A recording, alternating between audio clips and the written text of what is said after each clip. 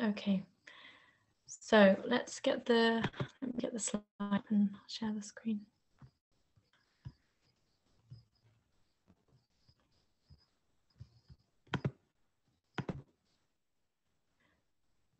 Okay, can everyone see my screen okay? Just a little yes or something would be good. Yes, you can. Okay, cool. Yeah, I can see. Yeah. Thanks so much. Thank you. Yeah, so this webinar is Canva for beginners, how to create your own personalized graphics. And I'm going to take you through some design tips, and then Jenna will share her screen and give us a live tutorial for how to use Canva. So first of all, why use Canva? Well, it's free. It's simple, or at least it's simpler than other design tools like Photoshop. There's no need to download anything, which is really handy, and it's compatible with most laptops and computers. And ultimately, you can create branded posts to share on your social media so that you can engage with and inform your customers in a visual way, more exciting than just some text. So some examples of what you might make on Canva include how to shop. So this is an example of Stroud Co's explaining how to shop with them. And it's just a more like visually dynamic way to explain how to do it. Yeah, a bit more interesting than just a paragraph of text. You could also make a design to display your testimonials and the reviews that customers have given you. This is one that was made for Cultivate Oxford. You could also highlight particular producers that supply you with produce, if that's relevant for your hub. You could also highlight a particular product. So this one was for Helston Food Hub, and yes, it's highlighting that this gooseberry and elderflower jam is 20% off this week. So again, just more eye-catching than just if you had that in a sentence. What else? Other things you could do could be order cycle reminders, so letting your customers know that your order cycles are open or closed. You could also explain to your customers what order cycles are, because a lot of them might not know. You could also do a nice post about what's in season, and I'm sure there's plenty of other things that you can think of. Okay, so I'll take us through some design tips. So the first thing to consider when you're making a design is which social media platform you're going to be using, and that would most often be between Instagram, Facebook, Twitter. If you're just starting out, I would consider sticking to just one social media, consistently posting on there, and then if you find you have the time and the energy, then bringing in the other social medias. So for each of the platforms, or for your particular chosen platform,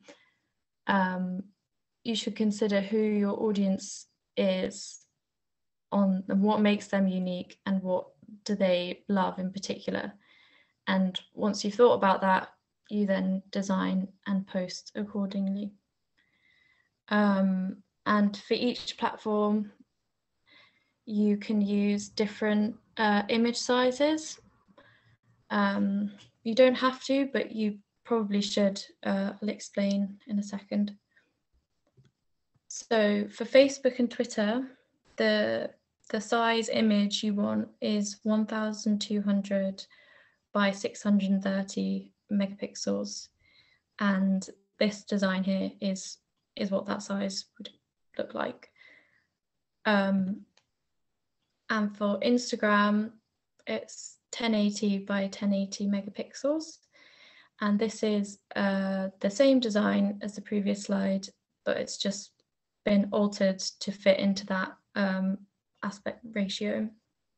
So the reason you wouldn't want to post that previous design on Instagram is because it would get cropped on the Instagram grid and you wouldn't see half of it. So, you know, if you had text on one side, then that would be cropped out and your audience wouldn't see it.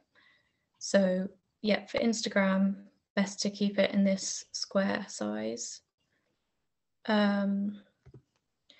Okay, another thing to consider for when you're using text in your designs is the font and typography in general.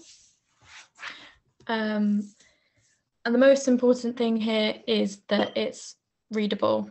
So there are a few different things that contribute to making it readable.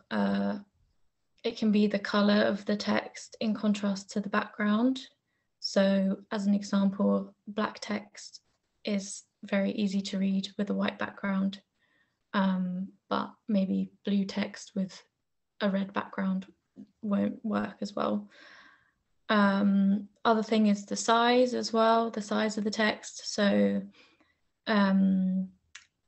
yeah, a lot of people when they're using social media use it on their phones, and that already is a small screen size.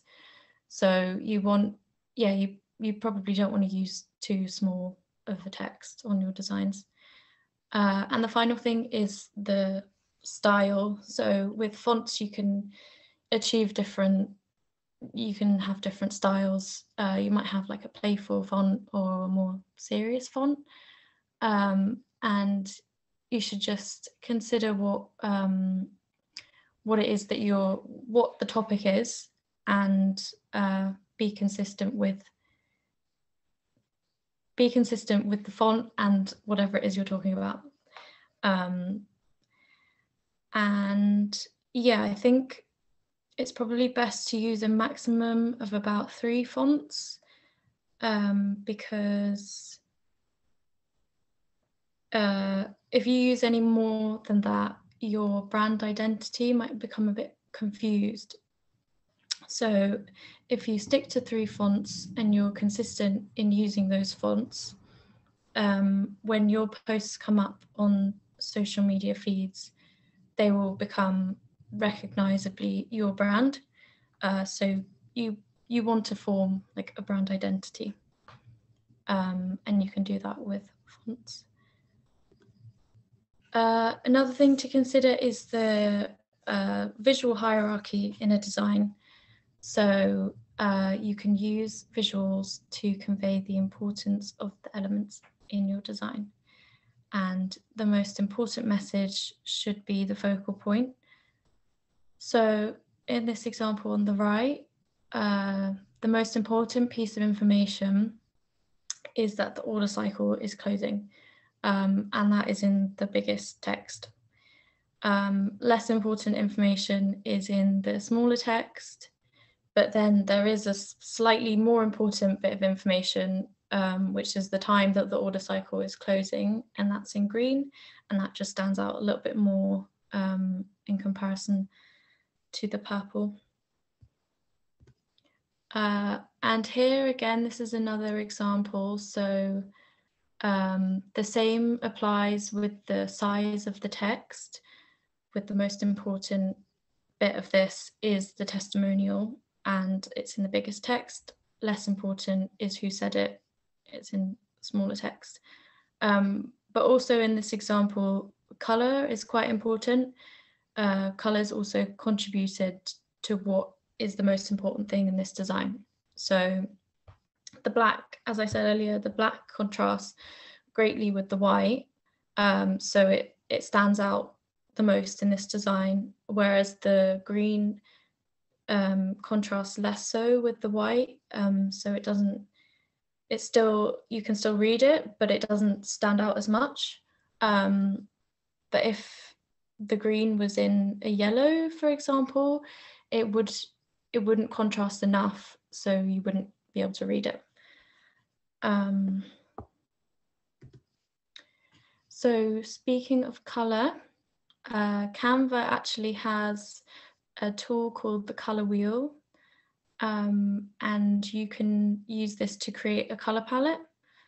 So if you're a more established hub, this bit might not be that relevant, because it's likely you've already got a color palette that you've been using in, I don't know, existing social media posts, in leaflets or posters, or on your website. But if you're a new hub, or you're looking for like a fresh start, you can use this tool, and you can find like complementary and contrasting colors. So it's really useful. This is an example palette. So this is Cultivate Oxford's color palette.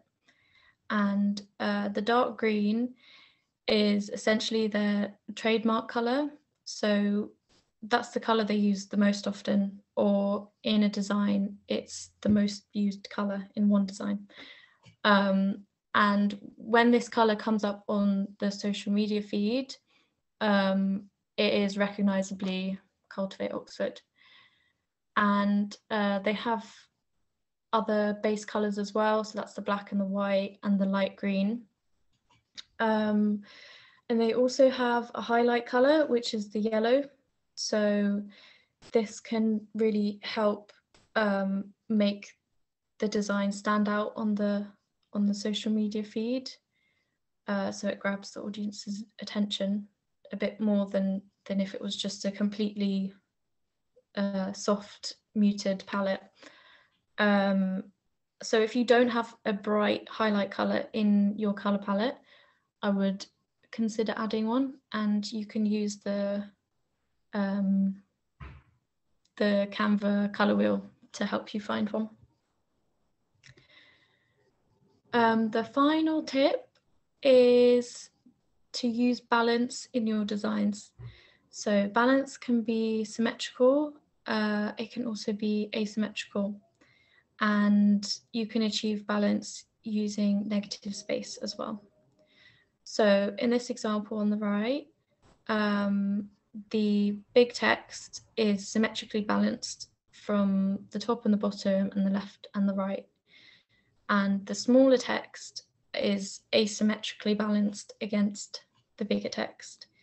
And also the coffee beans on the bottom left are asymmetrically balanced against the individual pasta pieces on the top right. And it just gives, if one of these elements wasn't there, or it was in a different place, I guess it just wouldn't be as pleasing on the eye. And yeah, so with the negative space as well, it's important to remember to have enough negative space so you don't cram your design with loads of things that things get lost in there. So the negative space allows the most important information to stand out.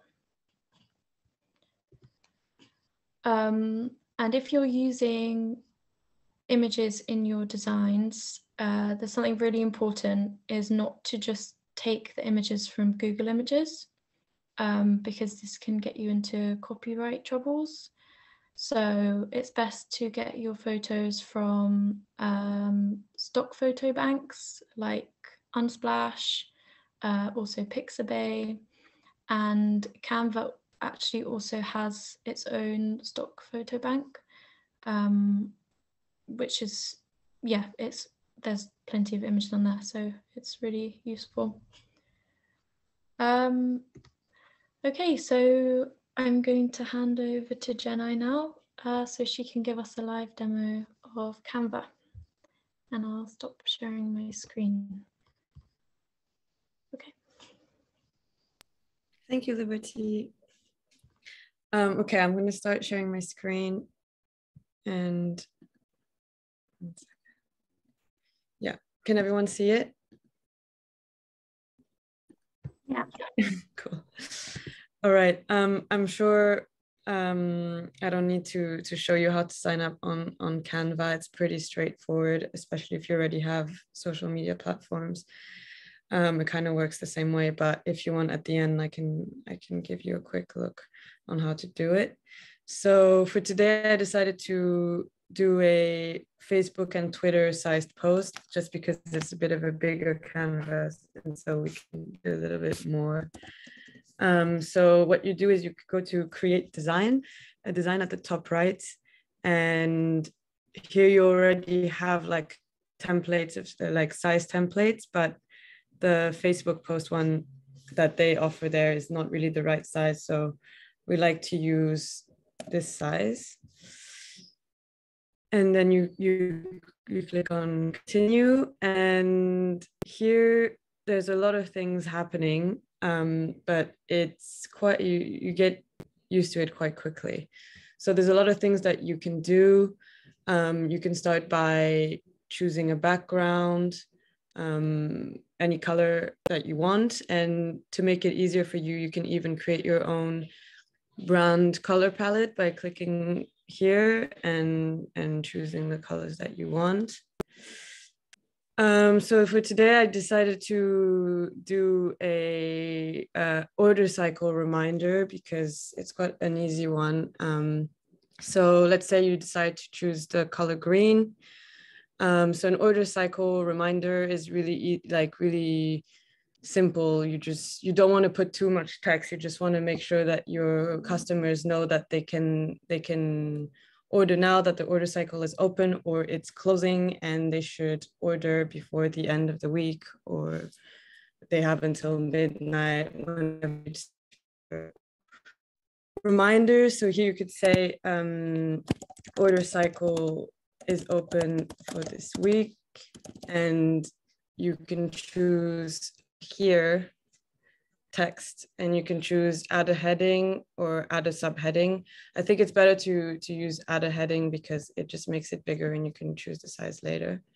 And then here on the top left, you have the fonts.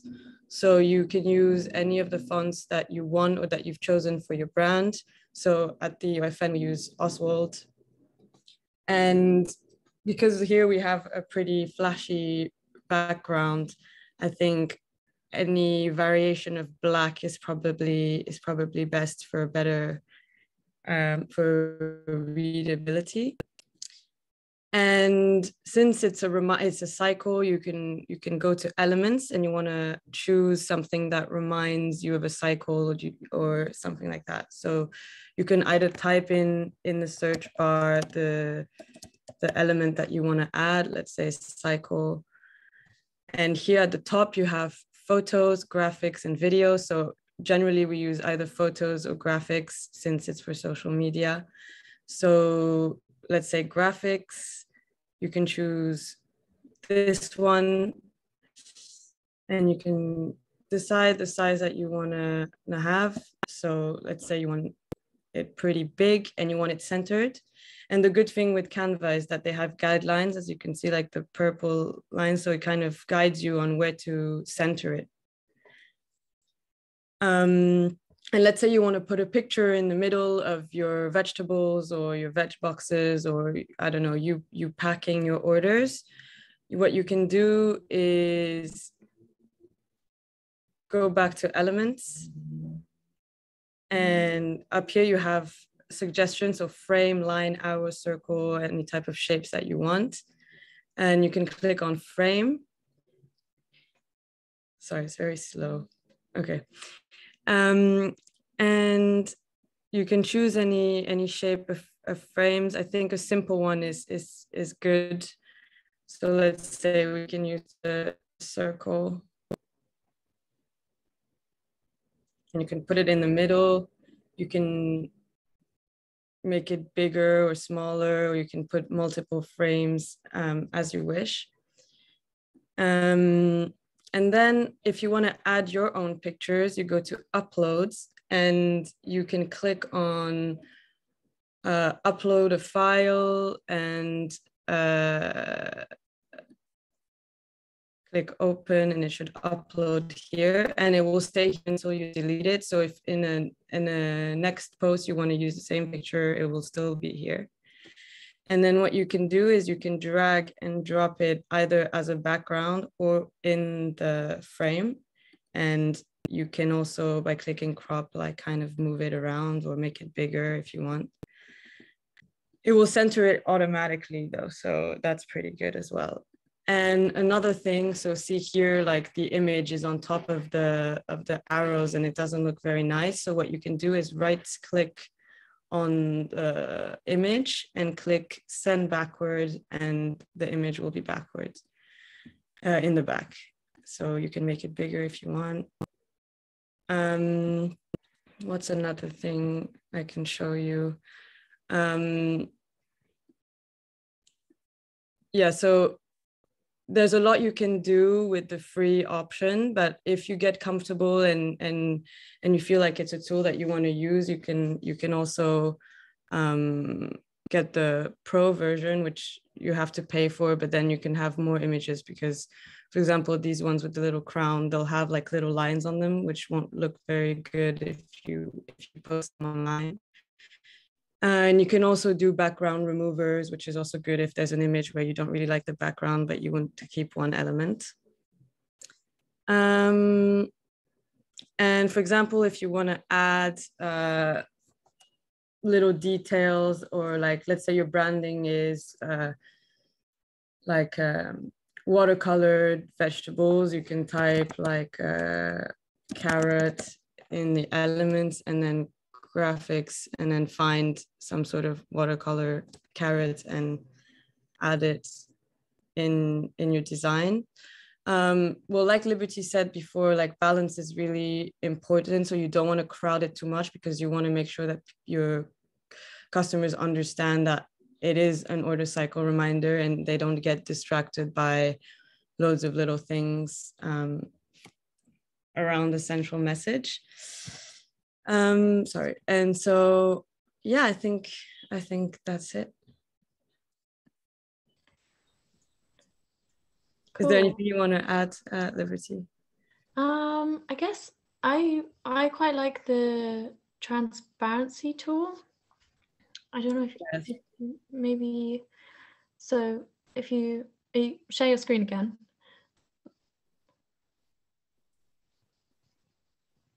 Can you see it? It's just, yeah, now I can see it. So I guess I quite like for this design, for example, I guess with the plain background, it maybe is not like that interesting, or it just looks like there's something missing. So probably what I would do is like add an image as the background. I don't know, of vegetables or something.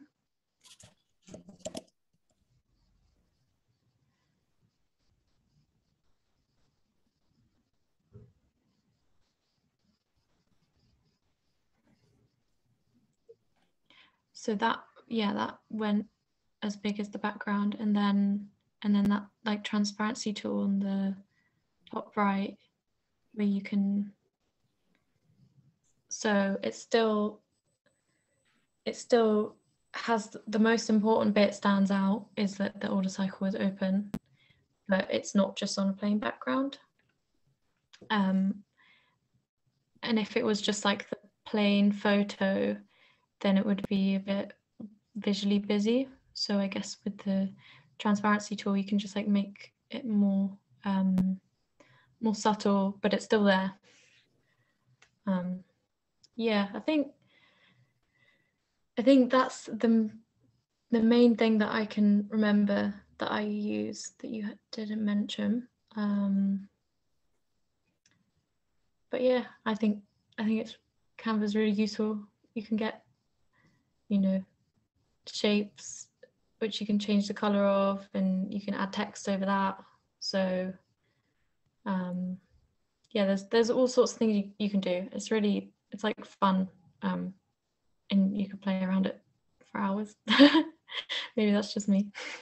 I think that's the main thing, because there's so much you can do on Canva, and it's like, I mean, this was a very simple like example, but I think there's so much you can do, and it's you'll learn so much by doing it yourself. And especially if you already have a branding, it makes it even easier because you kind of know what you want it to look like. So I think that's the main thing. Yeah. And let me just share my screen again.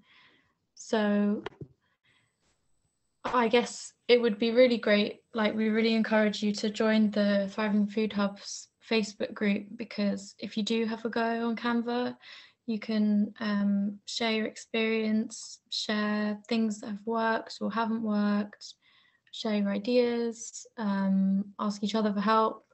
Me and Jenna are both on there as well, so we can help you if you get stuck on anything.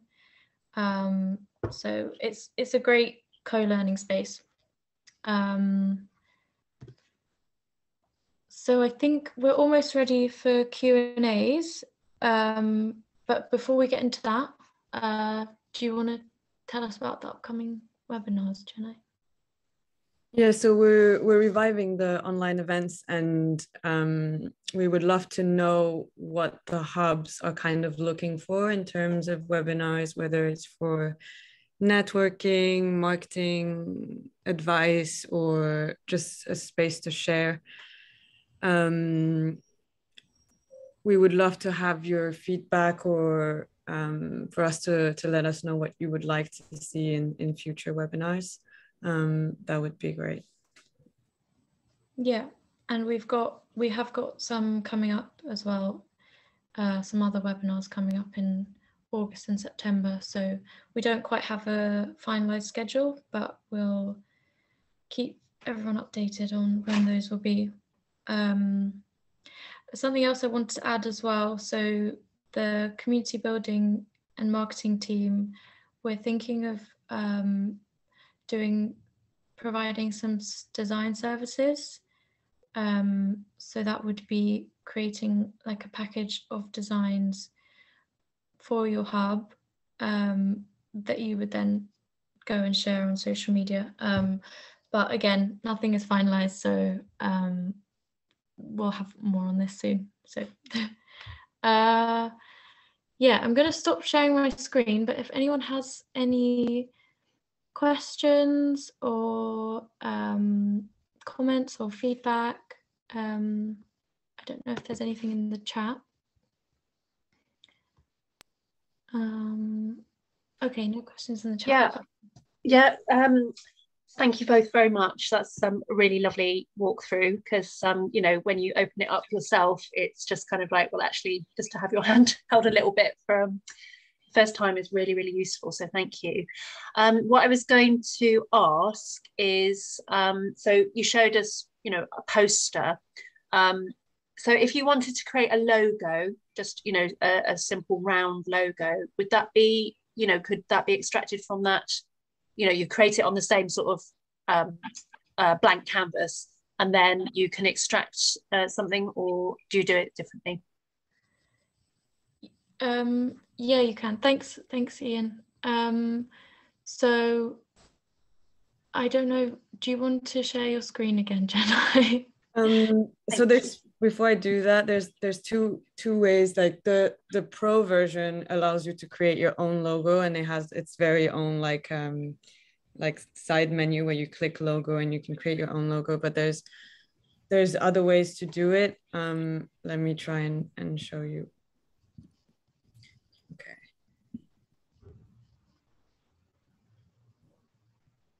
Where is it?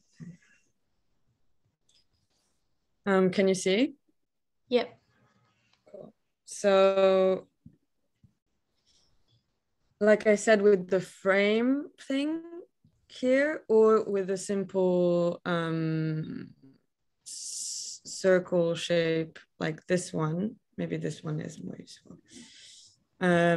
If you put it at the size that you want, like pretty big, I would say, and do your design in the middle of that, of your logo, whatever that is, and you go to share, and then you click download, and then if you click transparent background, it will come out like without the background. I think that's how I've done it before. So yeah. Yeah, that's the way I would do it as well. Yeah. Great, thank you. That's a really good little trick to save you having to get the pro package. So thank you. Thanks, Augusta. So any other questions we can help with? It can be specific or general. I don't have any questions, but I do tend to find that the templates are very helpful. So if anyone, even if it's just for inspiration, and you can then find if the paid for ones is you can recreate them. If once you've got your head around it, you can then almost recreate it and just use that for inspiration. So they're always worth having a little nosy around at. Yeah, that's a really good point. Yeah, they have hundreds, if not thousands, of templates that you can get inspiration from, and that's on the side. There's like a templates tab. Yeah, thanks, Rebecca.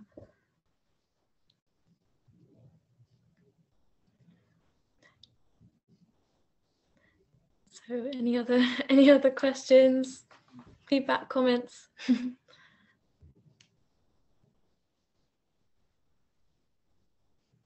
Okay. Well, I'm going to stop recording.